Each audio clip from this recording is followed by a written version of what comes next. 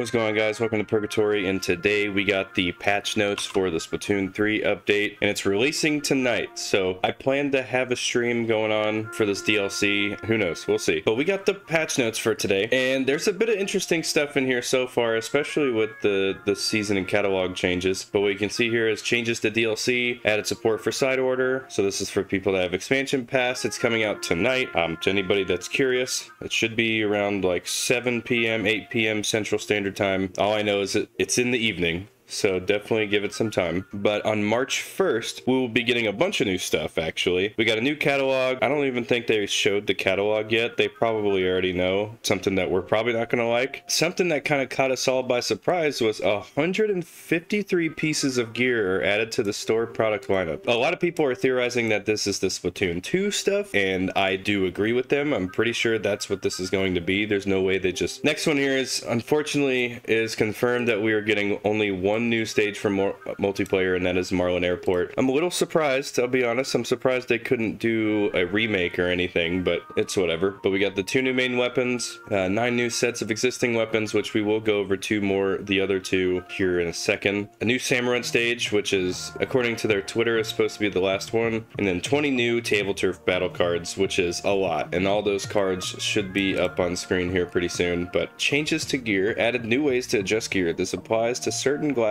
visors, hoodies, sweaters, layered t-shirts, and shoes with socks. Wow. Select any supported gear from the equip screen and press the Y button to adjust it. So they still have a lot of stuff. They're making up for the lack of one new stage, which I can appreciate at least. Made it possible to adjust gear for certain caps as well as t-shirts that previously did not adjust gear, such as Splatfest tees. Ooh. You can now make long Splatfest tees. That's cool. They added the new songs that we heard. There's 2 new songs. New main weapons, the Dowser Dualies FF. Normal shots from these dualies have a long flight range. The dodge roll moves a long distance, but in exchange, it can only be performed once at a time. When shooting after a dodge roll, the flight range of shots decreases, but the rate of fire increases dramatically. Okay, so it's pretty much like the S-Blast, but as a dually. Recycled Brella 24 Mark 1. This Brella can deal high amounts of damage to even distant opponents due to the low scatter of its shots. Oh, wow. The Canopy has a low durability, but it can launch quickly and has a short recovery time. So it's going to have very little spread, which means hitting people with it's going to be very consistent. So we got new and returning weapons. Here are some of the kits. So we covered most of these. The ones that we didn't cover are the custom X-Bosher and the custom E-Leader. Obviously we got Squidbeak and Kraken Royale for these 2 because they're pretty much the same weapon. And then custom X-Bosher has Splash Wall and Triple Splashdown. And that's pretty much it for the kits that we have going on today. We got some balance changes, not much, but Big Swig Roller reduced the amount of ink consumed for horizontal swings and vertical swings by approximately 10%. Mini Splatwing, ink splatter is now more likely to fall around the player's feet. Gluga Dualies increase the radius of the ink splatter at the point of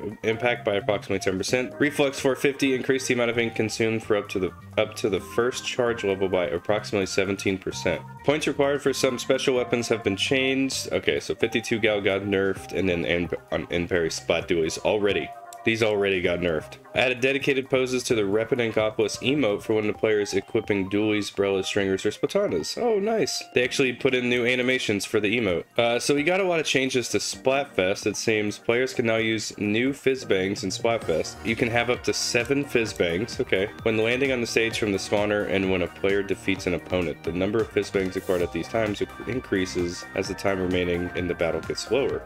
Okay. The points earned by each division during the final results have been adjusted, in the second place team in each division will also now earn points. Much bigger values. 90, 70, 120, 120, 180. Just a lot of bigger score, and I love that. Matchmaking method for Splatfest Battle Open has been adjusted to improve matchmaking efficiency for groups of 2 players. Okay. Changes to Salmon Run, added items that can be exchanged for fish scales. Specifications for some special weapons have changed. Oh, added items that... Okay, so they had added more items. I'm pretty sure we saw those already. Reef Slider got buffed. Increased the damage dealt by the charge attack from 400 to 500. Okay. Increased the effective radius of the area of the charge attack by approximately 50%. Oh my gosh, Reef Slider might be nuts. Ooh, I'm excited to give that a try. I wonder if this will apply after tonight's update. That would be cool. Everybody's going to be playing side order tonight, so I don't even think any of us are going to be trying to test a Reef Slider patch. Lowered the frequency of animation updates for distant salmonids when there is a large total number of salmonids on the stage in order to reduce the frequency of game slowdown. So they're optimizing,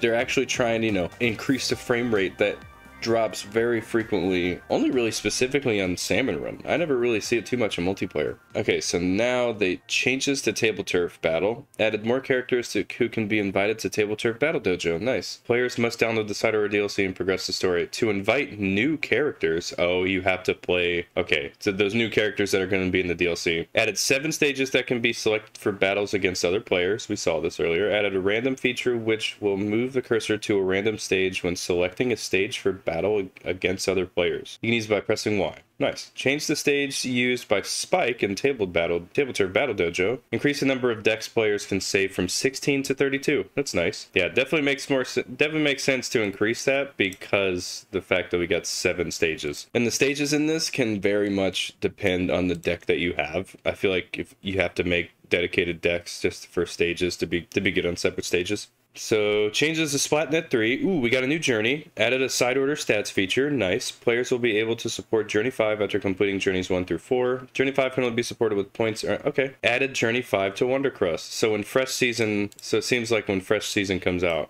that's when we can actually do it. Nice. They're doing more with Wonder Crust, which is fantastic. If you care about this, I'll go ahead and just kind of keep it there for a second.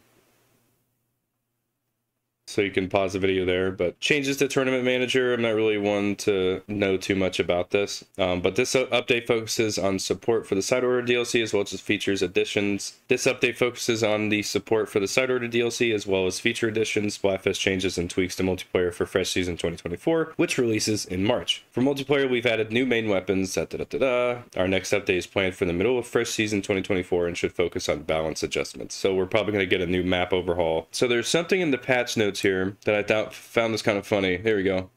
Something that the players have caught almost immediately was the fact that the Neo Splatana Stamper had the Nouveau brand on it, I'm pretty sure, or whatever that brand was called. I can't remember right now. But people were like, that's not the Neo Splatana Stamper, that's the Splatana Stamper Nouveau. Well, look what they changed. They changed it. It took them a while. To be fair, it's just a name. It's really not that big of a deal. It's just the name of a weapon. That's it. But I just found it really funny that they confirmed that it's actually Nouveau, not Neo. I'm going to be focusing a lot on side order. I did post a thing on the community page saying that there will be no spoilers in my videos. We're going to be showing gameplay, whatnot, but we're not going to be showing spoilers for, like, story spoilers for at least a week or two. But with that being said, I don't know if I'm going to... I'll try my best to stream tonight, but if anything, go ahead and check out my Twitch. Link to that is in the description below. I'd love to see you guys out, just chat or whatever you want to do. But anyways, hopefully you guys did enjoy the video. Make sure to leave a like if you did. Make sure to subscribe if you're brand new to the channel. And what are you looking forward to the most with this entire patch? Could be side order, could be the one new stage, could be the new gear. I'm excited for the Reef Slider buff in Salmon Run, but side order, of course, has all my attention right now. So anyways, thank you guys so much again for watching. I love you all. Have an absolutely fantastic day.